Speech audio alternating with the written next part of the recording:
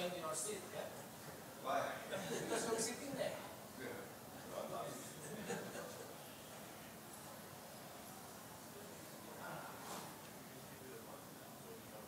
Are we going back to normal? Yes, I'm more.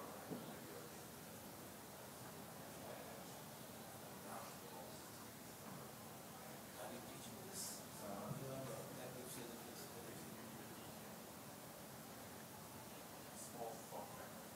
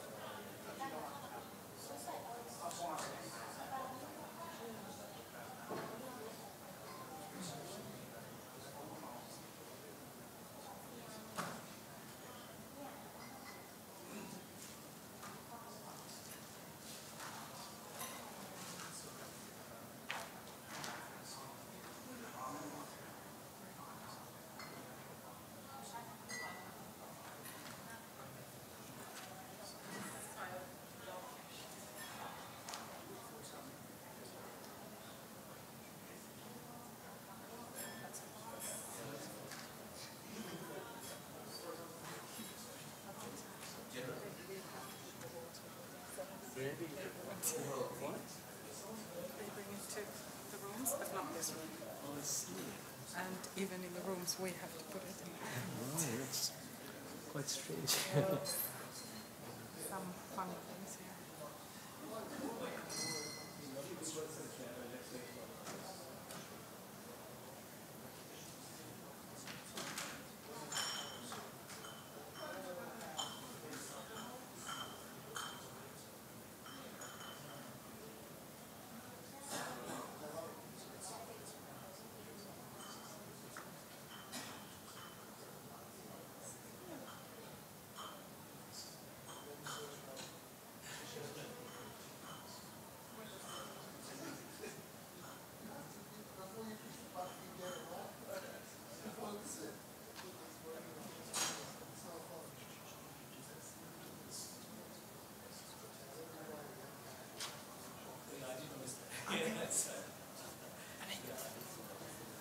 Voiko tuohon laittaa ne nimet? Koska tämä ongelma on, että niin jos tämmöiset lukee Niin. ja se ihminen ei ole sillä hetkellä. Mutta se on filmi, mitä me... Niin, mistä toi tulee toi? Se Onko tulee tossa? tosta koneesta.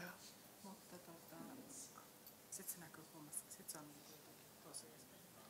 No sitten breaking news. Yritetään saada kaikki tänne sisään ja sitten Joo. kaikki on sisässä. Otat paremmin sen. Joo. Tiputin sut ihan. Miten sä olen? Onneksi mä en sanonut, että miksi mä en lukis näitä. Miten?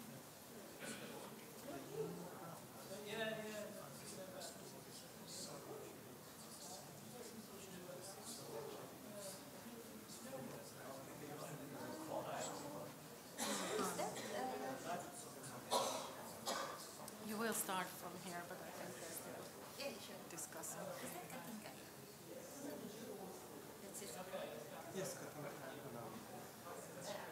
Pitäisikö soittaa?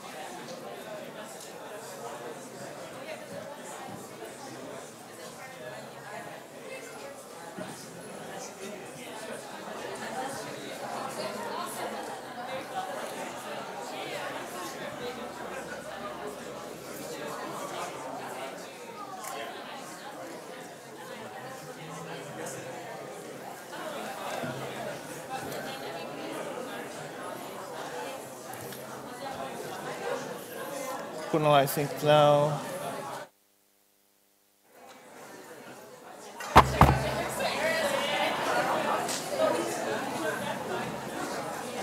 Yeah. I have an important announcement for 13 persons. Our travel support desk is closing. It's outside of this room. So these 13 next persons I'm going to announce, please consult immediately or as soon as possible the travel count desk, which is outside. Arunatilake, De Silva, Balasubramanian, Chakravarti, Chatterjee, Sundarokan, Duman, Ghosh, Gorajai, Jain, Karashan, Saho, and Divaringe. Excuse if the pronunciation wasn't perfect. So please, these persons, please consult the travel support desk outside this room. Thank you. So thanks, Paul. I hope everybody got to hear that. And certainly those who haven't collected the DSAs, if you could do it right away, because the desk will be closing in a couple of minutes. Okay, here we are for the closing plenary. We've been here for 3 days in this building, listening to great keynote lectures, a really stimulating policy panel yesterday, lots of panel sessions, very parallel, thought-provoking presentations, and a lot of words, concepts, themes that are kind of cutting across in different sessions. Obviously, jobs, structural transformation, women's work, technology, automation, digitech. And it's been great listening to all the different sessions and different papers. But we now need to come to a close and bring all this together, to take stock, to look backwards and look forwards. And so what we're going to do in this closing plenary is we have an eminent experts panel here. Well, we're going to try and sort of go back in time and look at the conference the last 3 days, and also take us forward in time and think about the policy issue research questions that we should be thinking about for the next few years. So I'm going to introduce the panel right now. So we have from my left to right, Armida Alisjahbana, the Under-Secretary General of the United Nations, and the Executive Secretary of ESCAP, Elliott, Assistant Secretary General of the United Nations and Chief Economist of UNDESA, Naila Kabeer, Professor of Gender and Development at the Gender Institute, London School of Economics and Political Science, Ravi Kanbur, TH. Professor of World Affairs and Professor of Economics, Cornell University, and Chair of the UN Wider Board. So here's the question I'm going to ask them, same question. I'm going to ask them to speak for 5 minutes each, because one thing I did realize the last 3 days, there hasn't been that much time for you to ask questions. Time has been constrained in different sessions.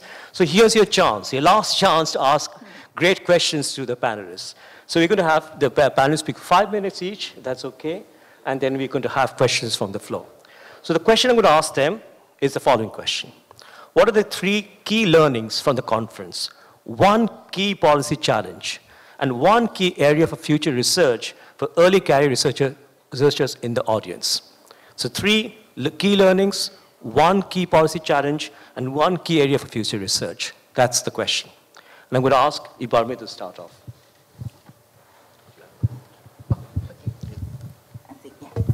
Okay.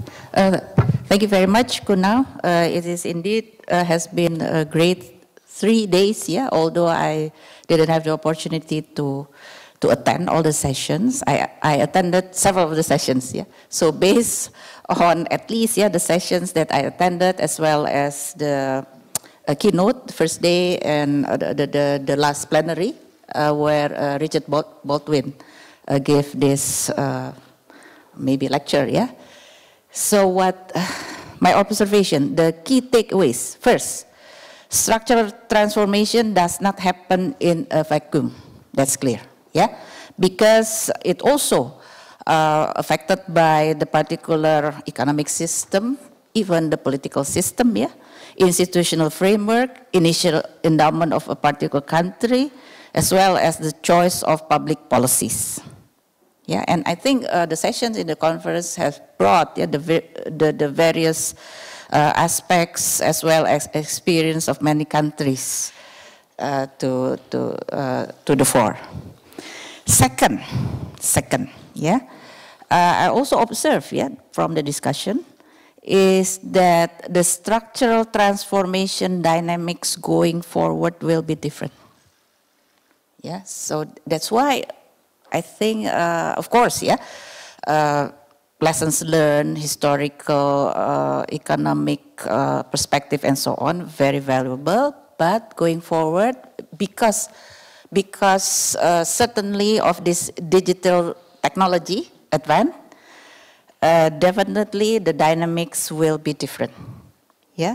So therefore, the question is how, yeah, with this changing dynamics, the countries can benefit from this new dynamics. And then from this angle, the second takeaways, this is my personal bias, yeah. I would like to see more how we can harness the potentials. Of course, there are the down risks, downside, and so on. Yeah, this double-edged sword. Yeah, everybody understand that. But then, how? Yeah, to harness more the potentials. Third, we have to go beyond a mere structural economic transformation. I understand that for many of us who are economists, yeah, including myself, we tend to have this bias, yeah. More on this structural economic transformation, industrial sector, you know, services, all this economic, yeah. Whereas structural transformation is bigger than structural economic transformation. And I think also many of the session have discussed this at length, very interesting. Of course, it's not straightforward as a more how do you say it, selective discussion of structural economic transformation. And then policy implication, yeah. Policy implication, one policy implication that I would like to see from this discussion is how, again, the positive angle, yeah, how we can benefit from this structural transformation. For example, several countries have done this greatly to accelerate poverty reduction, yeah, using this digital technology. And then this is more of this policy implication angle, yeah. We need to learn more, yeah, from the country that's successful in this and related issues. Last point is area of future research. Again, I'm looking from the perspective of regional commission, yeah. Our region or sub-region, one of the speakers yesterday have taken up this angle, yeah. Several countries in our region are quite different in their development challenges. For example, Thailand is undergoing very rapid aging. Indonesia still young population. Neighboring countries maybe still young population.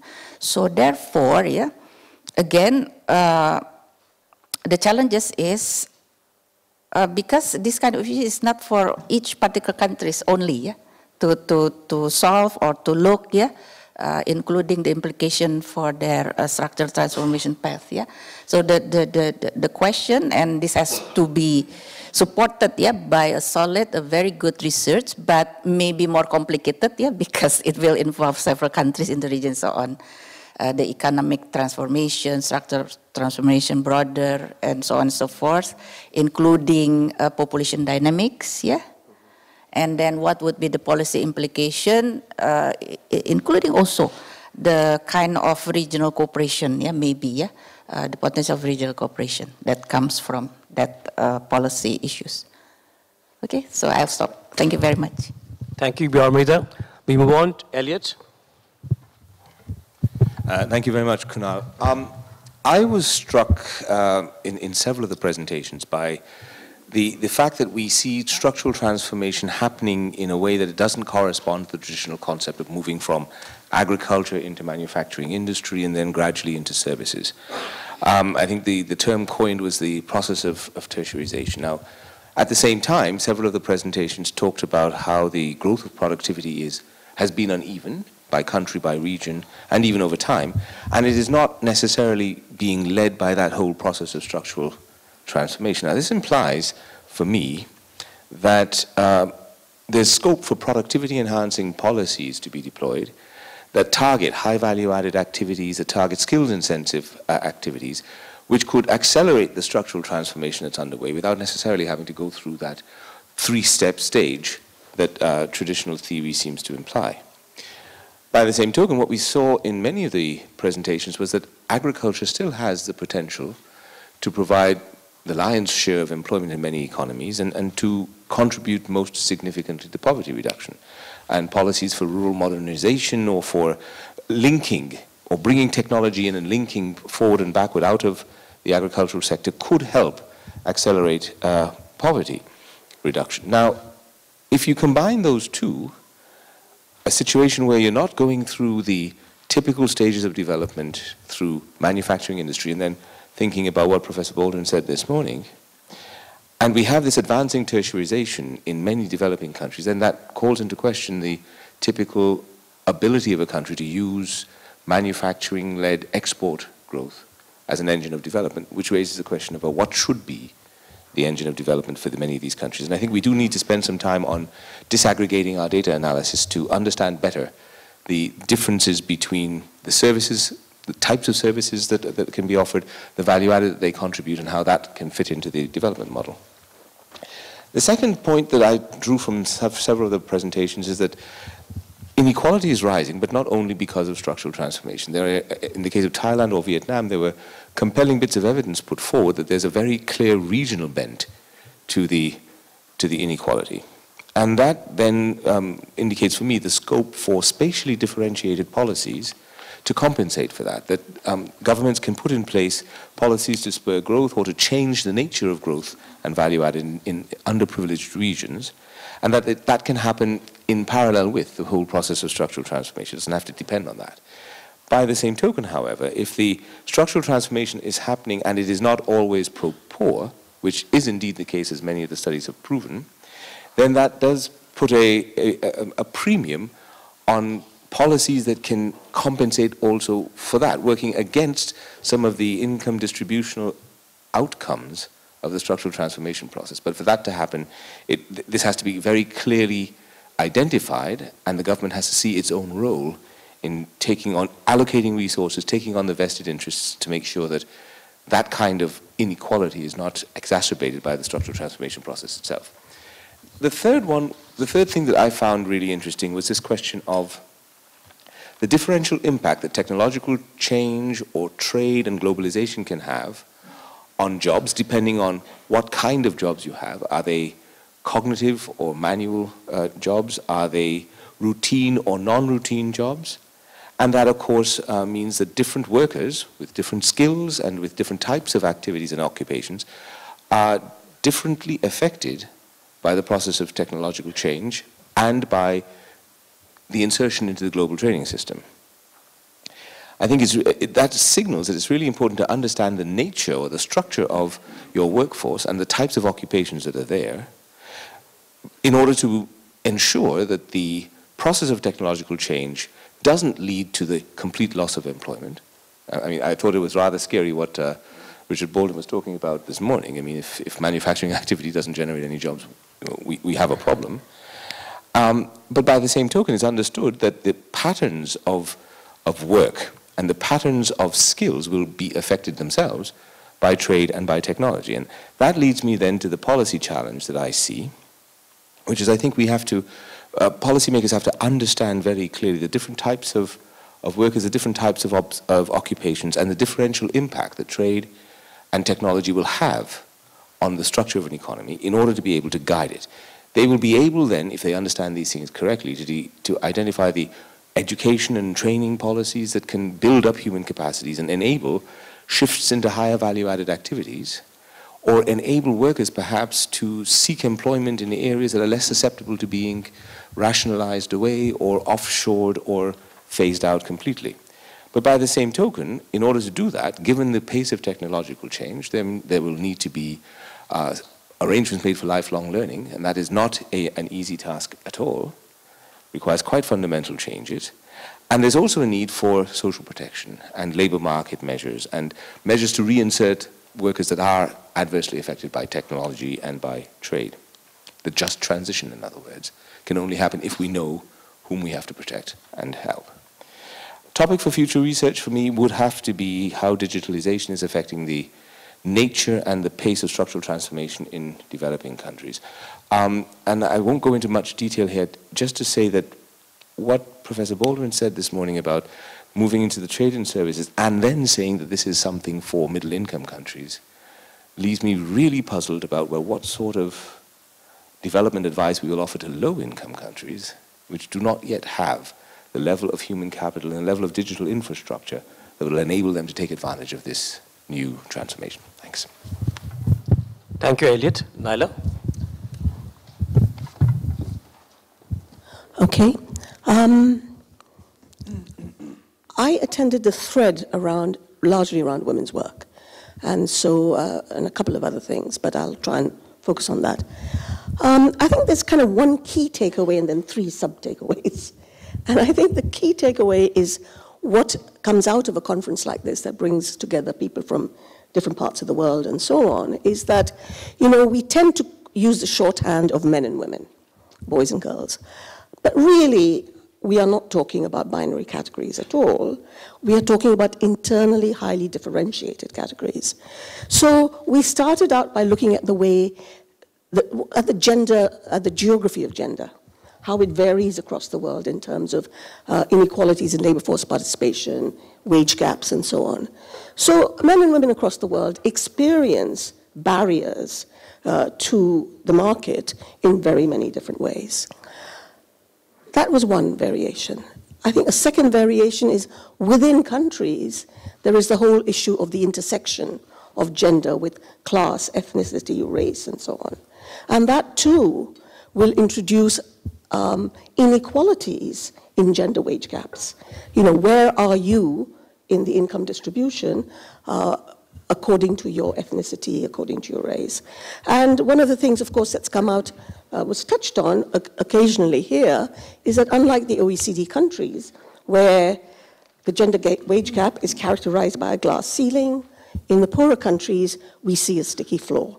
And we've seen it in some of the work coming out of India. I think we saw it in Turkey and so on. So what we have to understand then is, if you go over a threshold of education, skills, wealth, maybe the inequalities are not as severe. Maybe you get jobs in the public sector where discrimination cannot be as rampant. But if you are poor, unskilled, and so on, then the kind of gaps that you face, the hurdles that you have to overcome are likely to be larger. And the third variation is, of course, across the life course, that we do not experience discrimination in exactly the same way in different sections of the life course. And I've just come back from the ADB, where they're talking about the silvering of the population. And of course, the silvering of the population sounds very romantic, but it's associated, I think so, it's better than graying, it's associated with greater gender gaps in poverty. Much larger gender gaps in poverty. But there were a number of findings that came out of the studies here, which sort of led me to think a little bit. One was from Vietnam, and the fact that as children, girls and boys have very similar aspirations about the kinds of jobs they want. I'm not sure you would find that in South Asia. Girls are already kind of socialized from a very young age into having lower aspirations. And yet in countries like Vietnam, perhaps from an early age, girls are not discouraged from aspiring. The issue of unpaid work and domestic work and childcare and so on. The silvering of the population means that elderly care is now becoming more important, and it remains a part of women's responsibilities. The extent to which we take account of other forms of unpaid work, and I think the last session talked about unpaid productive work, subsistence work, which is often missing from the dichotomy between market-oriented work and unpaid domestic work. There's a whole other area of looking after cattle, gathering firewood, etc. So I think it's reminding us again that for women in the reproductive ages, who are also women in the prime productive years, they have to constantly try and balance this. And this idea of, access to quality work, it's not going to happen on equal terms unless this area of women's work is taken more account of. And a couple of other findings is how the gender of the workplace matters.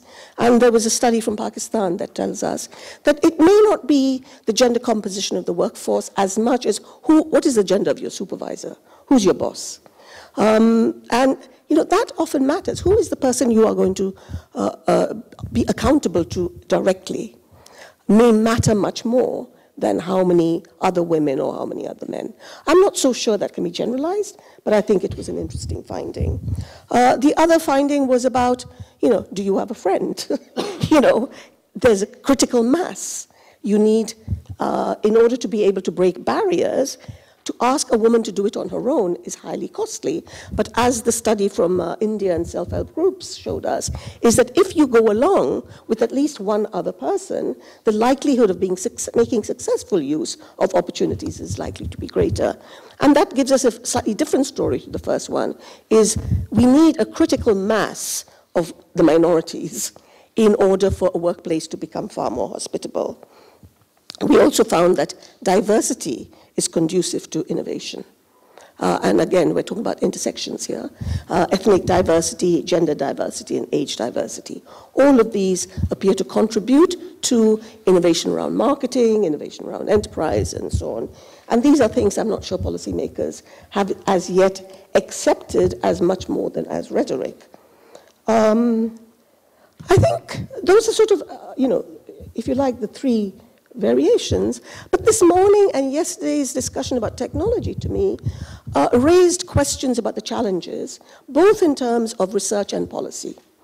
And something you said, Kunal, yesterday stuck in my head, and that is, it's going to be a long time before you're able to automate hairdressing, right? And this morning's discussion was how we've moved from mechanizing manufacturing to the mechanization of services. But there are certain services that are going to be quite hard to mechanize. And of all of those, I think care services are going to be hardest. Because if we think of artificial intelligence, it seems like it's no longer intelligence that differentiates human beings from everybody else and from robots, right? Because we can have robots that are intelligent.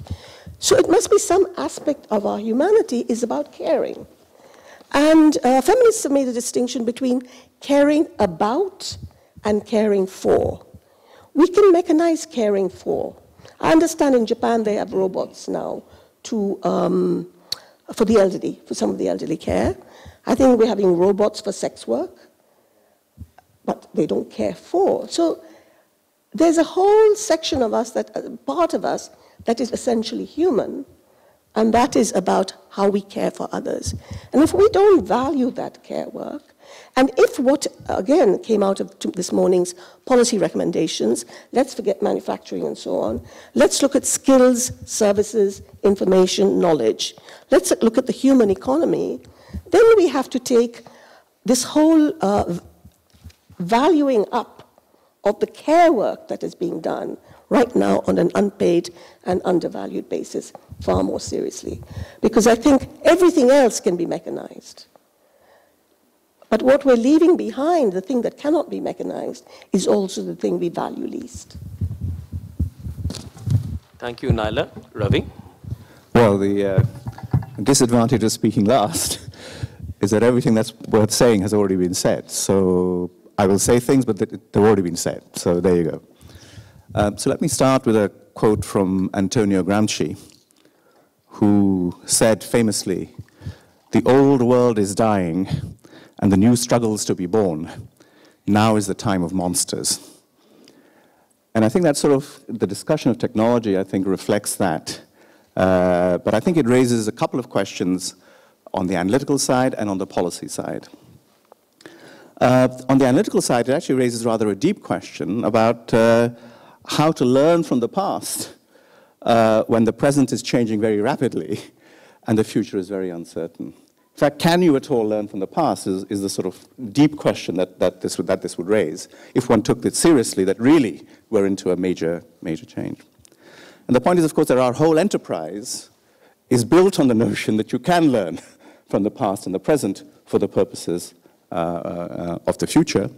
William Faulkner, again, famously said, the past is not dead, it is not even the past, which is very comforting for us who analyze past data. And Alfred Marshall, the patron saint of neoclassical economics, the epigraph to the principles of economics was the Latin phrase, natura non facit saltum. Nature does not move in jumps. Okay? And there were two reasons why he said. One is because he introduced differential calculus to economics. And of course, differential calculus is the mathematics of infinitesimally small changes. The other was that there's a certain continuity in things. And therefore, learning from today can in fact help you tomorrow. So that's the whole basis of our enterprise.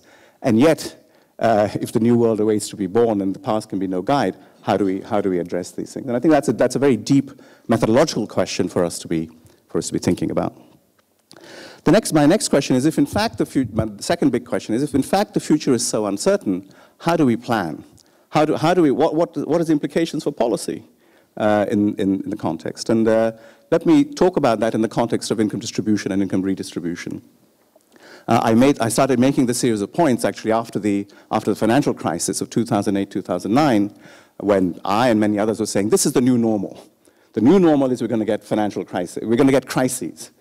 But the point is we don't know where it's going to hit, how it's going to hit, which sectors are going to be hit. But something will happen in the next, is bound to happen, and that's the new normal. How do you then prepare for that? Particularly, my interest was, how do you prepare in terms of protecting the most vulnerable from those shocks? When actually you don't know what the shocks are going to be, you don't know where they're going to hit, you don't know how they're going to whatever. And a sort of very typical economic, the sort of Marshallian way of thinking about it is, well, this shock hits, I'm going to work out the specific policy for that. Then this other shock hits on tourism, I'm going to work out a specific thing for that, okay? And of course, what the financial crisis revealed was that we have to move very fast on these things.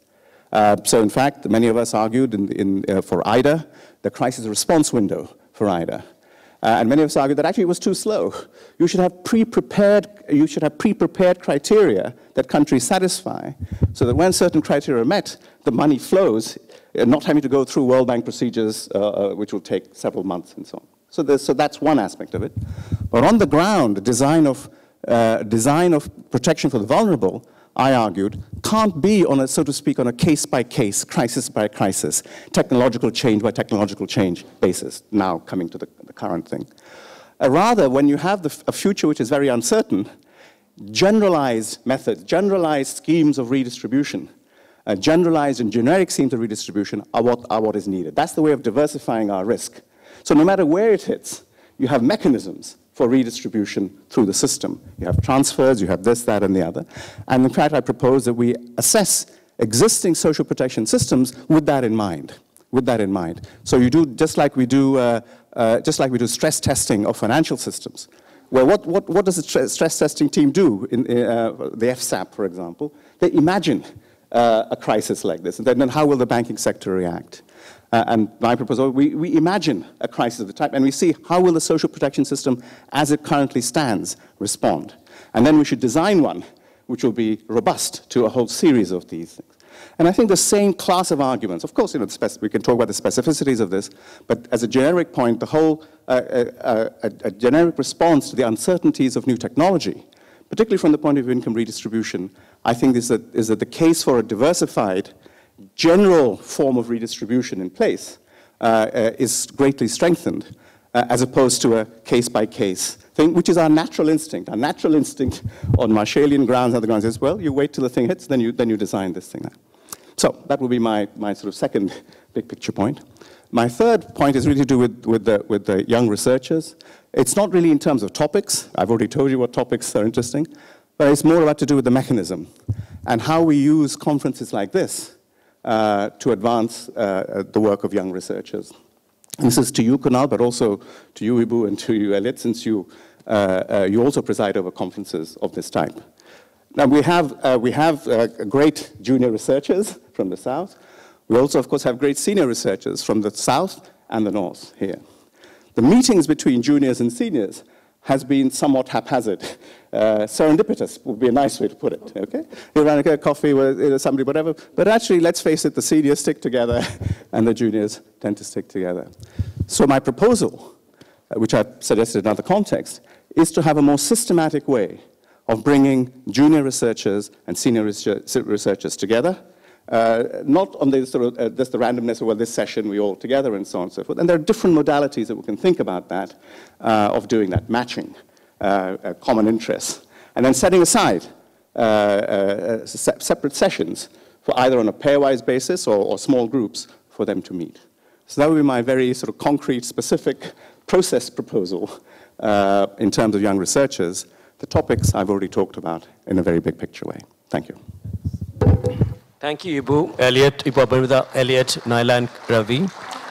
Let's give them a hand. So we have, thank you for being so succinct in your interventions, which is nice because we now have approximately 40 minutes for Q&A. So I really, as I said to you, I want to maximize time for questions and answers because this is the time to ask the questions you really haven't had the chance to ask yet. Having said that, do keep your questions short and to the point so we can have more questions than otherwise. So I'm going to take about 4 questions. You can ask it to a specific panelist or you can ask the panel in general. And so let's try to get a few questions in and let's try to see some hands going up. Who's going to go first?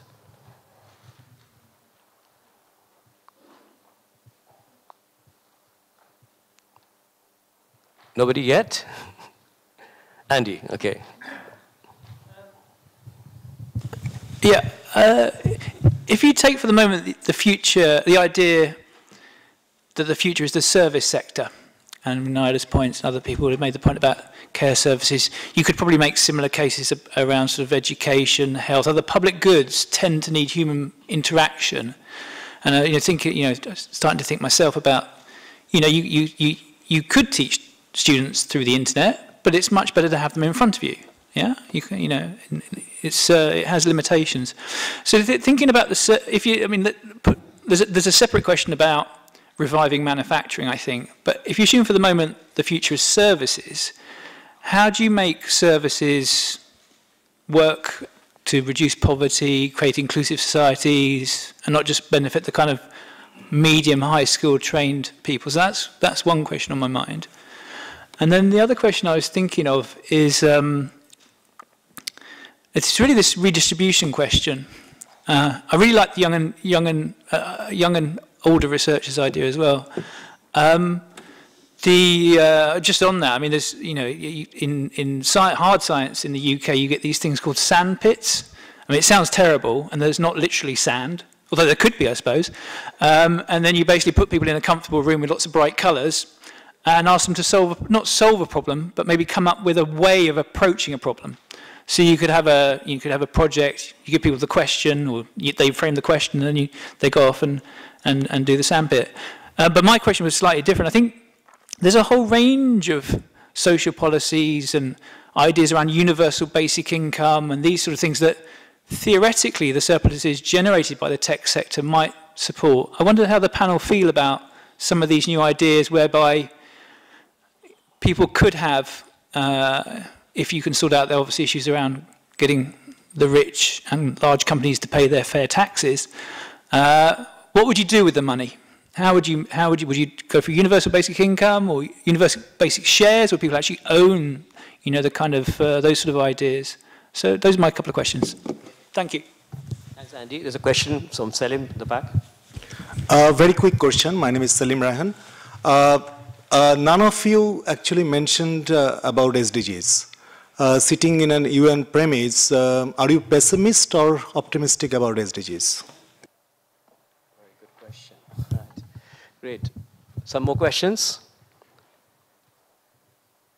Don't seem to see any more hands. Why don't we start with these 2 questions, then we can then take some more.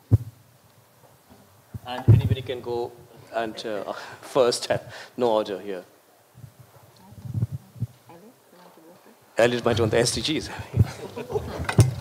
I'm not sure I entirely understood what you meant. I mean, a lot of what we're talking about, without speaking directly to the SDGs, is about the basic principles of the SDGs. We're talking about structural transformation. That is SDG 8 and 9, if you want to look at it that way, as the basic enabler of any other kind of progress. We talk about inequality in SDG 10, which was specially reviewed today, and we've seen that this is obviously a problem that requires a clear answer if we want to get to any kind of sustainable development.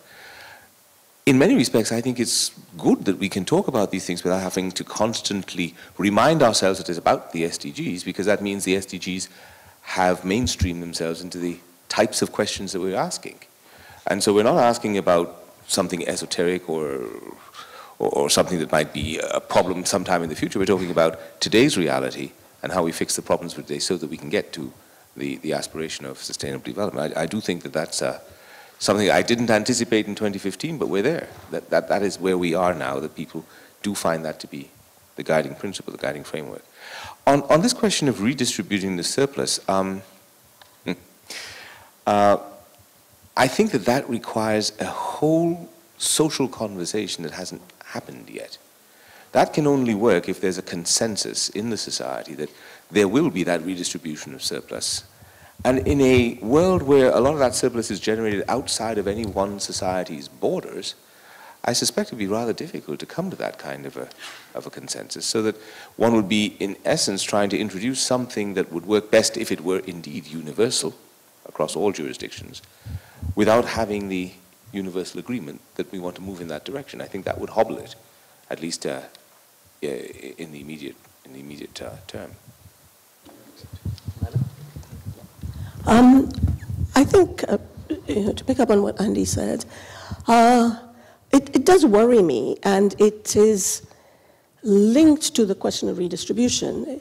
It worries me, being in the UK, but I suspect it's happening elsewhere, the extent to which market principles are entering into so many areas of human life that used to be governed by a concern for the public good.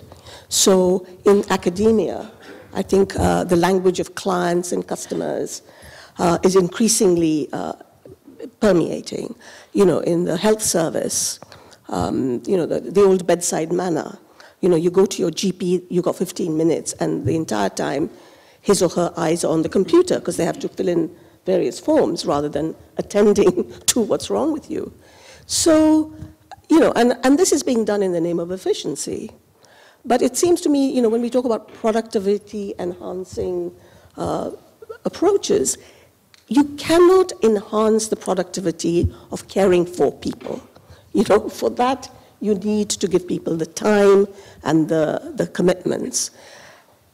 So the issue of redistribution comes in because if indeed we are going to be losing large numbers of jobs, and if indeed the surplus that comes out of automation and the new technologies is going to be captured by a fairly small section of the population, you know, what happens to all those people who are doing this kind of work in an undervalued and unpaid basis? And therefore, you know, I agree with you, there's a conversation that has to be had. But I think one of the things that Ravi says is we can start with what we have. And what we have is expanding commitments to social protection. And to me, those expanding commitments to social protection should not just be seen, it should not just be seen in terms of, you know, being prepared for any form of crisis and shocks, but it could be seen as a redistributive mechanism which we invest in creating the kind of knowledge, skills, human capital, health economy, which will, you know, serve us all, no matter what kind of automation we get. I hope that kind of makes sense. On the universal basic income, I wanted to ask this to Ravi in particular, and following what Andy asked. It seems to me that on UBI, if I can call it in short UBI, there seems to be kind of two dimensions. One is instrumental dimension, the other is a normative dimension. And I also get the impression the instrumental dimension often applies to developing countries, the normative dimensions apply to developed countries. Now, what do I mean by that? So when it comes to your universal basic income, the argument is you can't really target, you know, poor people because you don't know who people are who are poor or not. It's imperfect targeting. You know, social protection programs often go to the rich sometimes. So the best way to try and get around that is to essentially have universal basic income. You don't have to worry about targeting. So it's a kind of a compliance problem of lack of compliance, which leads to the thing of why we might have universal basic income. That's an argument I often hear about in developing countries. The argument I hear in developed countries is very different. machines, robots coming in. We've got to worry about those who are being replaced by robots, tax the robots and finance that, use that to finance those who are losing their jobs among the workers who are essentially being replaced by machines. So it's a different dimension. That's more normative dimension. Now, I just worry that this dimension seems to be almost like the different spheres of the world. And is there a problem there? And so that's my first question. Another question is, if you did think that's a way to go, universal basic income, as Andy's suggesting, how would you do it? If that's something that's actually possible, at least in the global south. Ravi first, but maybe others can jump in too. So we can have a very big discussion on both the narrow economic aspects of UBI and versus targeting, uniform, universalism, etc., and as well as the normative, and of course not to mention the political economy aspects of it. So we could be here forever for that in that thing. My own view has been that although my instincts are in favor of universalism, it has to be something that's resolved on a context-specific basis. Depends. Given where we are now, how do we move? But one point I would make is that, and there's something that in the air, which is that this new technology is going to solve all our problems. Okay, to do with no, and this is what Elliott. I mean, the real fundamental issues with the redistribution are actually a social consensus on that redistribution. The fact that you can open a bank account and do this, that, and the other easily, which is often presented as a solution to those social and the deep fundamental structure. I'll give you an example of this, if I may, from the rural employment guarantee thing. I know initially it was the workers did their work. And they came to under the tree. The person was handing out the notes, the thing, and of course, it was the village headman, and he would keep some in his pocket, and then hand.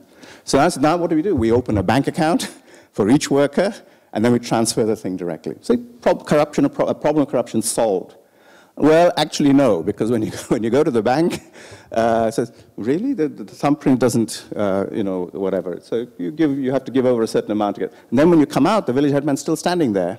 To collect the share. So the notion that somehow these deep-seated structural issues can be magically resolved, of course they can be helped in different ways through technology, I think is something that I myself have sort of tended to lean against that win. So that's how I would say, without going into the detail of UBI versus this versus that, I would want to make that point for the techno-optimists, if you see what I mean.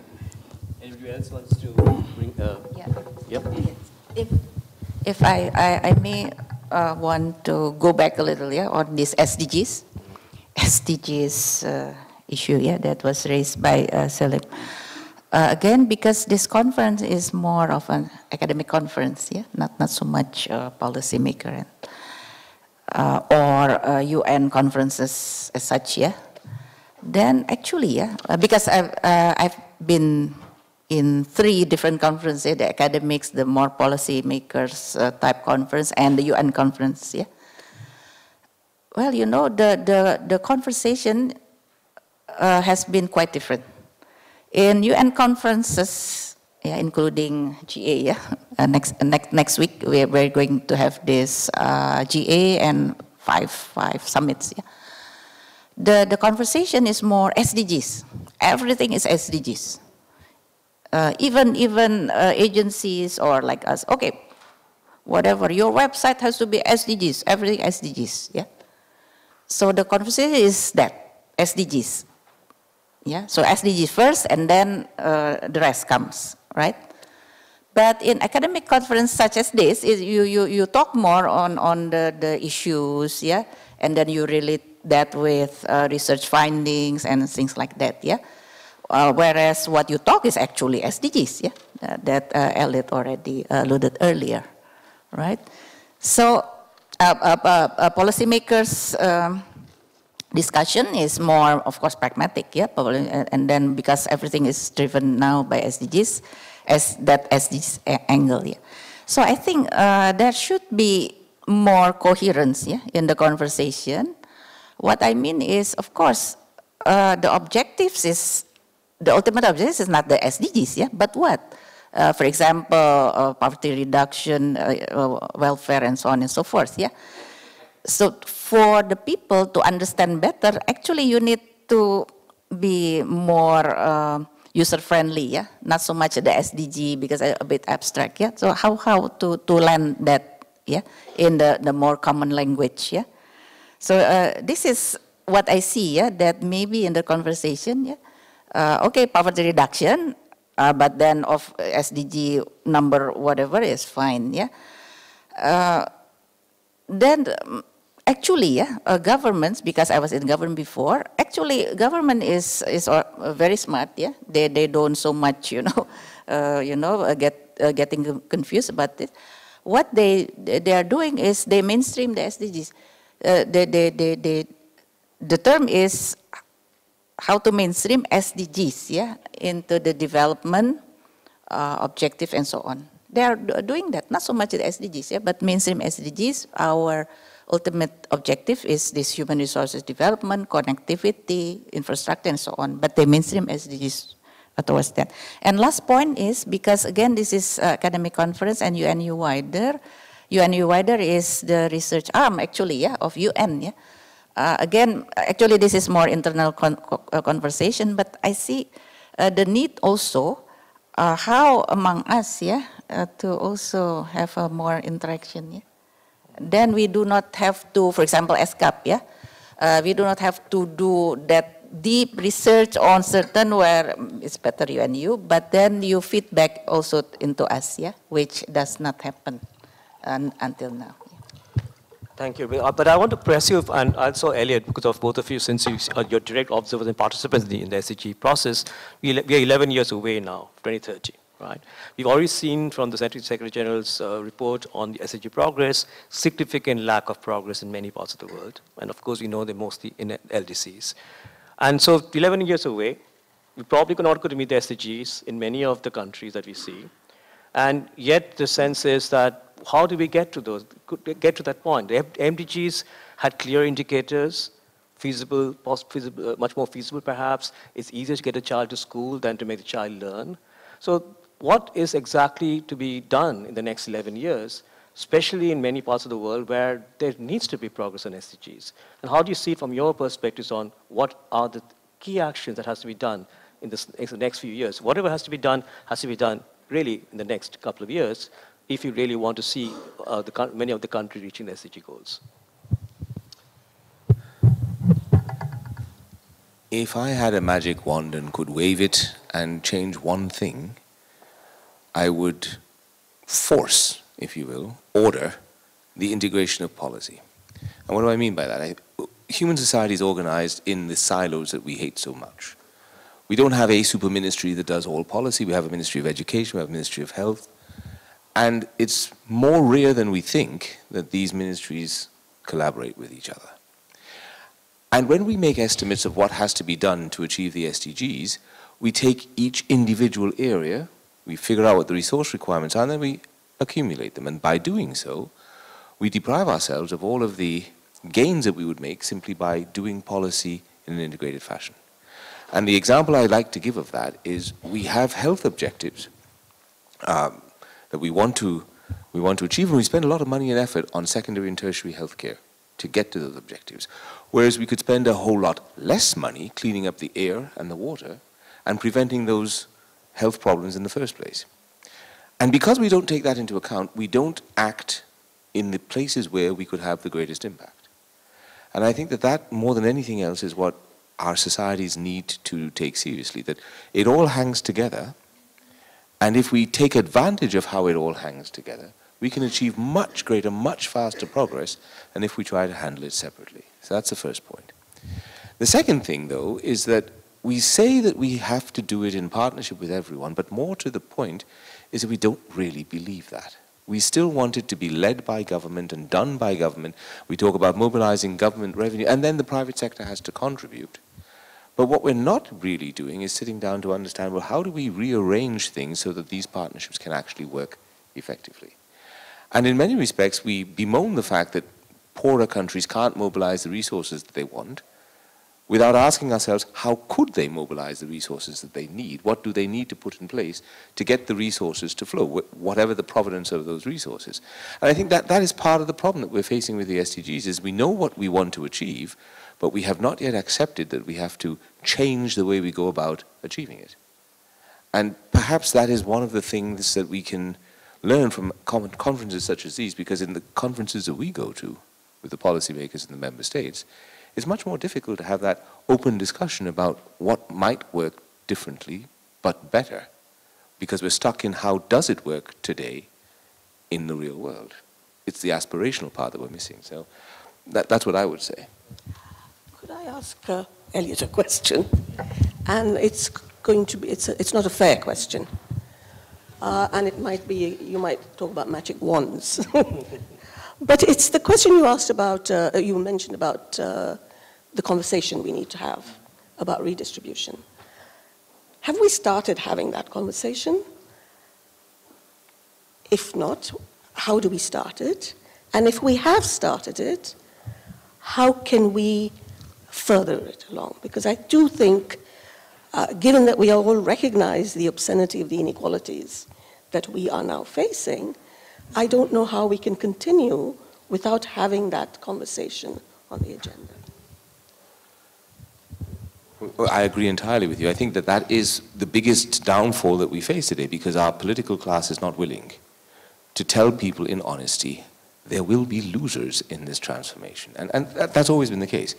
We've always had transformations that generate winners and generate losers. The difference now is that these losers, well, let's say the transformation is much more rapid, it's much more fundamental, it's much deeper, and the losers are on your cell phones, and you can see them out in the street, and everybody knows about it. And yet that conversation doesn't happen, and I think that is one of the biggest weaknesses that we face right now.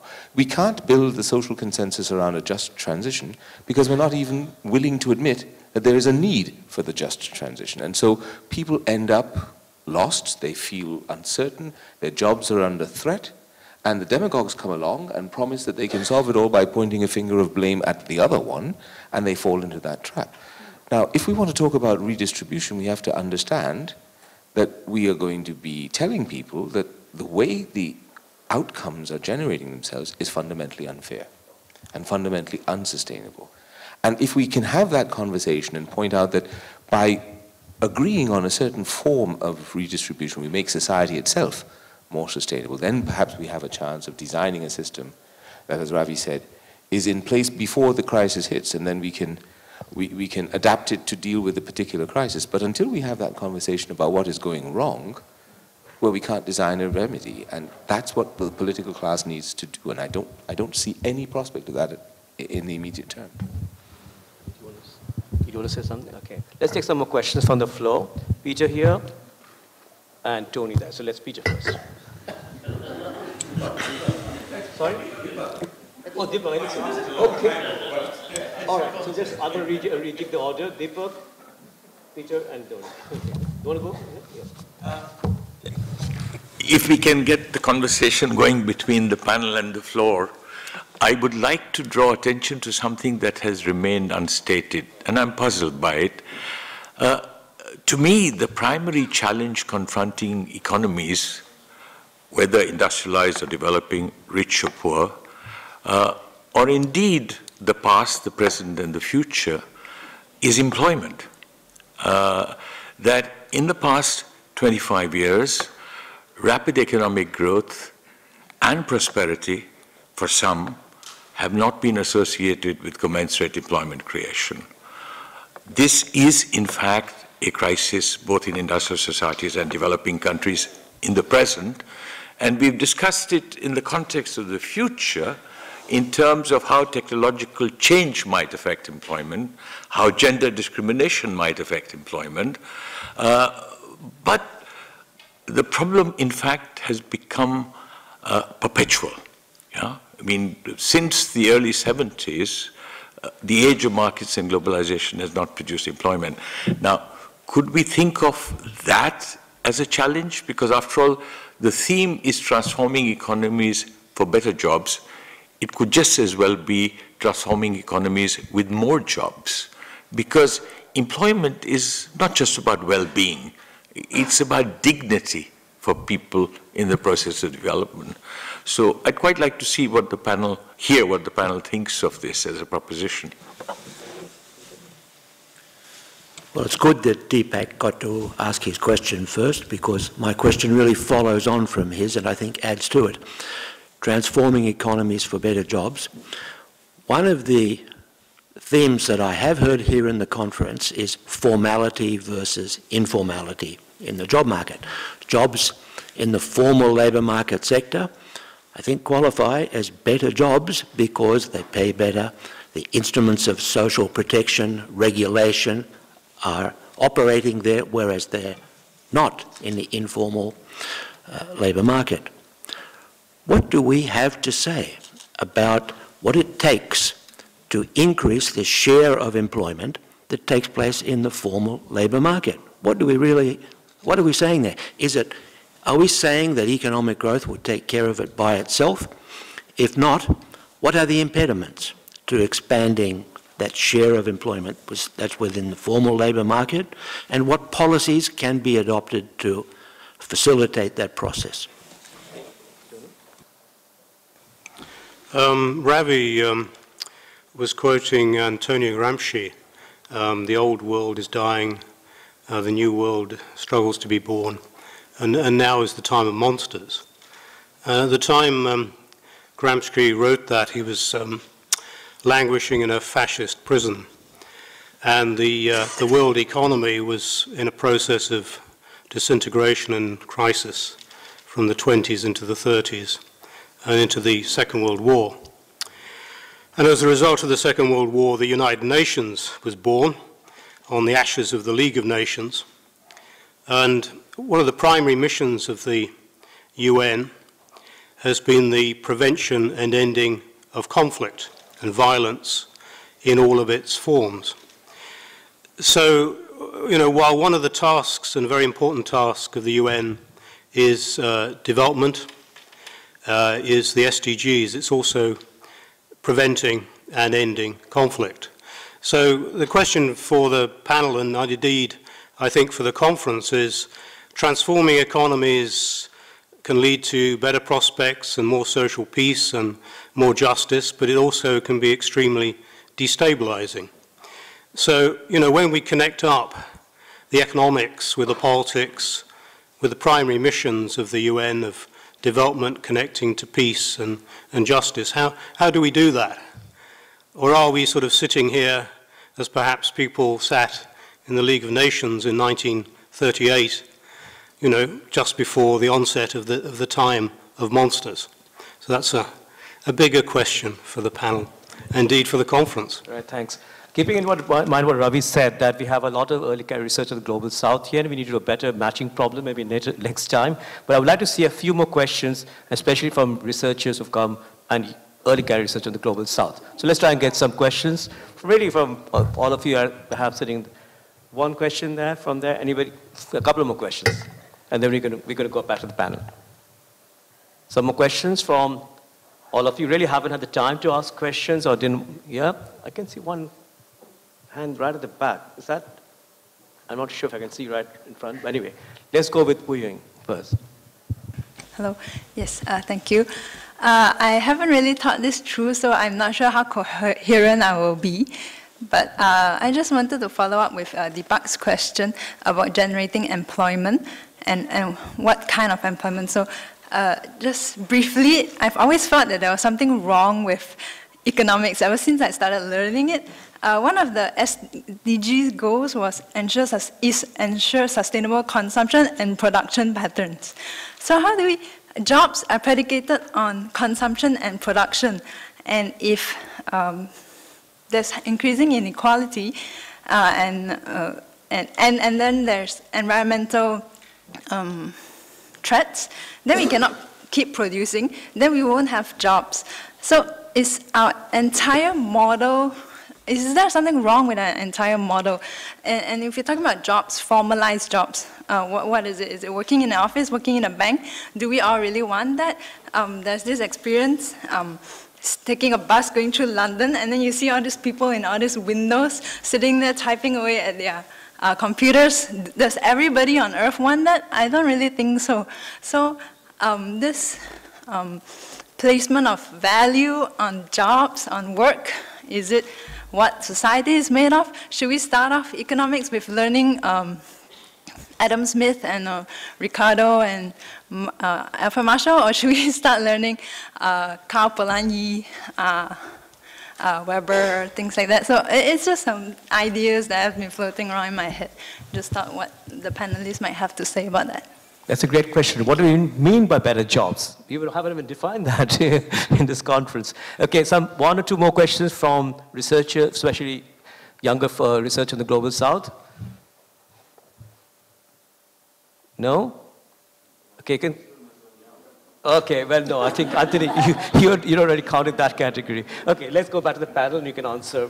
Employment becomes to be a recurring issue here. Different kinds of employment. Who wants to go first?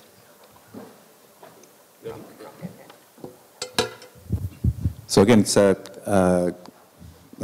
tough set of questions, both in terms of formality, informality, and employment. There are a tough set of technical issues of how our statistics are measured in terms of measuring informality and informality as well, and even conceptually, what do we mean by formality and informality, even in a conceptual sense.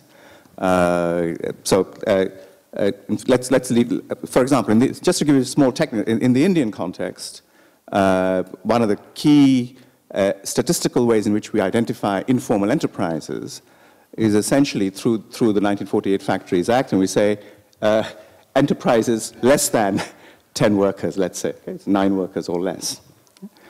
And that's how we actually, all these things of the share of informal employment in manufacturing has not fallen. That's one of the ways in which we get this stuff. But suppose, in fact, that the natural size of enterprises is going down because of new technology and so on. The natural size of employment. So even with nothing else, the enterprise size would be going down. So one has to, in some sense, correct for that when one uses official statistics. So that's just a small point of the sort of technical type issue. But let me go back to the question of dignity and employment. And I think I've come across this not in the employment context, but in this universal basic income, that type of question, where in fact part of the debate is that simply giving somebody $100 or 100 rands is different from that person earning that through the sweat of his or her brow, and and I think that's a very important debate. The thing that I would say is that while we understand the economics of redistribution not very well, but reasonably well, the sociology or the acceptability of different forms of redistribution we don't understand that well. Okay, that would be my. So the citizens of Alaska get a check for what it is, $2,000 every month or whatever it is, the Alaska Permanent Fund. That's just a straightforward transfer. They don't have to work for it and so on. And nobody in Alaska says, this is an undignified form of receiving the thing. They say, no, this is my right. I received the thing. Okay. And yet, if you were to do the same thing in a different context, you say, oh, that's very undignified. So what I'm trying to say is, what is considered to be a dignified form of earning is very much context and time specific. So that would be my sort of an observation in this context. So then, in South Africa, I mean, my South African friends will tell you that sort of young people walking along the motorways, picking up rubbish on the street, wearing the high-vis stuff. Okay, that's a public employment scheme. Of course, that young person would rather have the 100 rands than not have the 100 rands.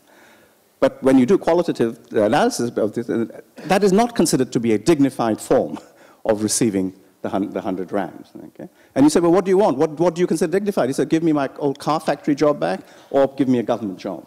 Okay? Even though those cars couldn't be sold, even though that steel would have to be just dumped into the sea, but that is what's considered to be a dignified form of earning. So those are the sorts of issues, I think, that we face.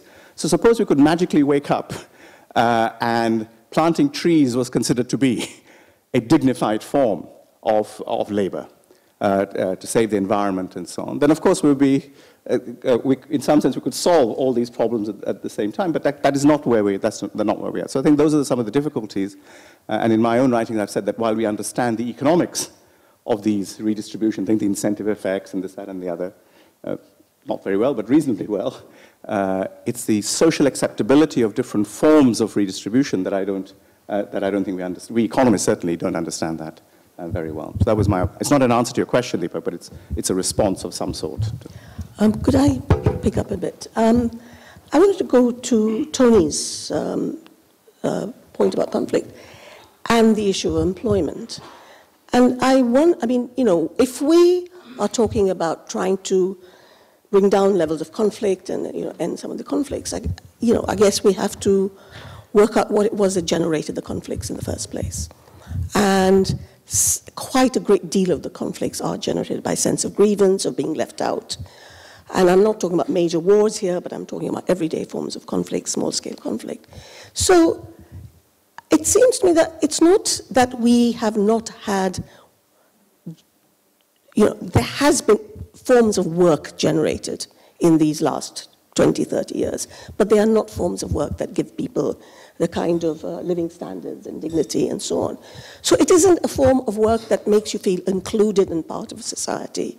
So I feel like, the issue of conflict, addressing conflict, and the issue of giving people forms of work that make them feel that they are contributing, they are counted, that the state's munificence, etc., extends to them, I think those would probably go hand in hand for me.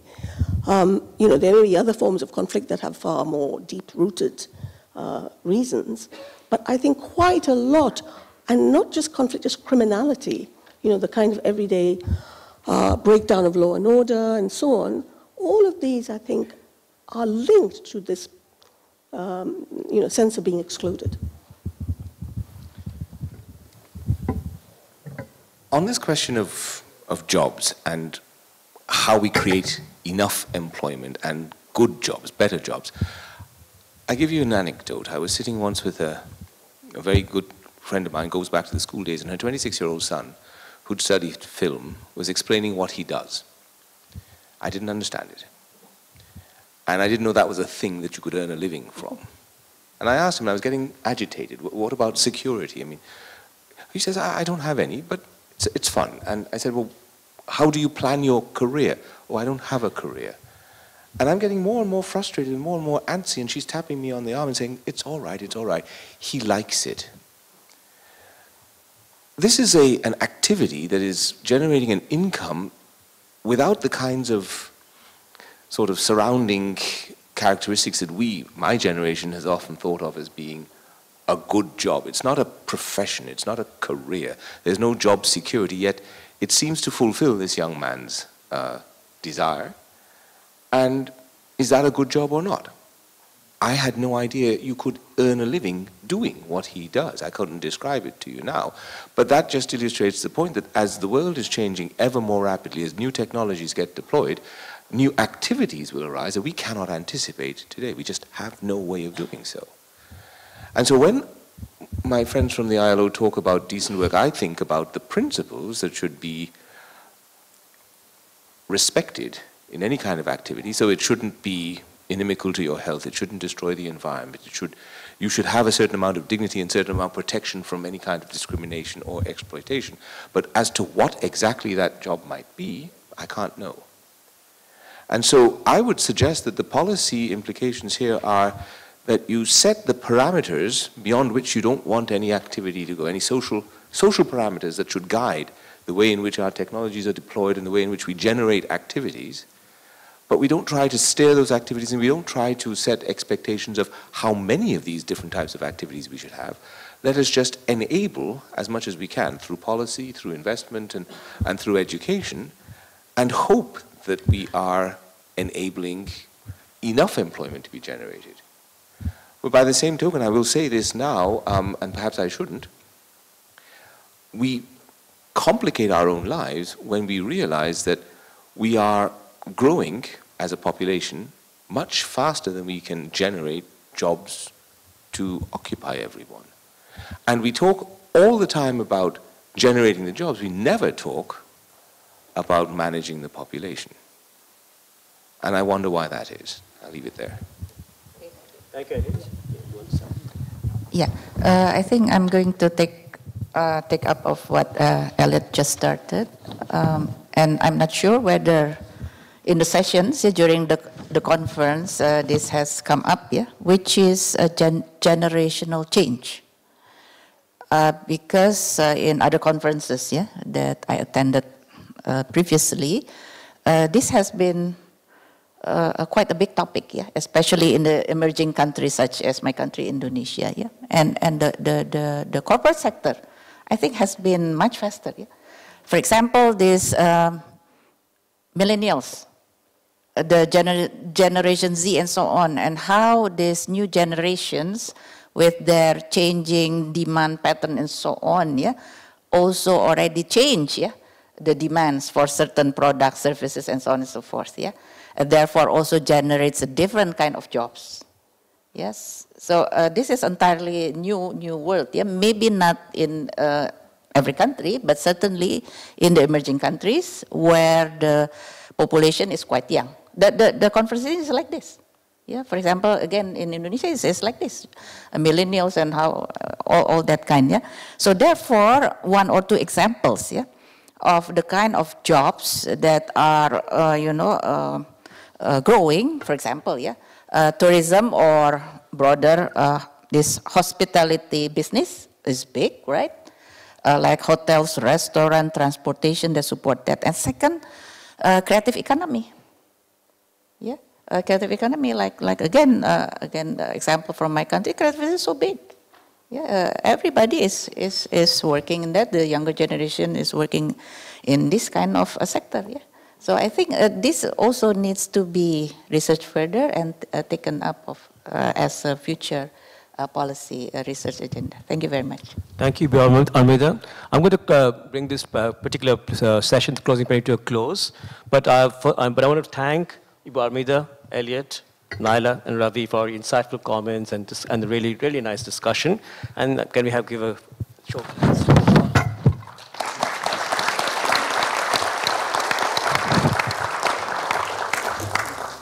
But before we actually sort of leave this room, I wanted to make a few closing remarks. And first, I want to say to all of you that it was great to have you in this conference. Really thank you for your contributions, your participation in this event today and yesterday and the day before yesterday. It was wonderful. Hope you enjoyed the conference. Hope you enjoyed the comments and papers that you received, conversation you had. It was useful for your work. And hope you met many new people working on this topic around the world, because that's the point of this wider different conferences.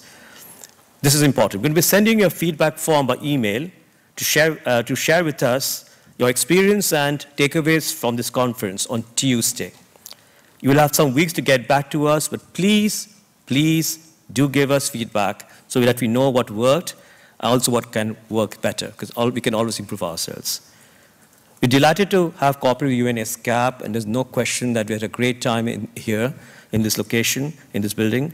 The support to the conference is deeply appreciated by all of us in the UNE wider who has been involved in the conference preparations, and thanks very much for that. And let me thank all of the ESCAP. I'm not sure where they are, but I know that some of them are here, and thank you very much for what you've done in the last few days.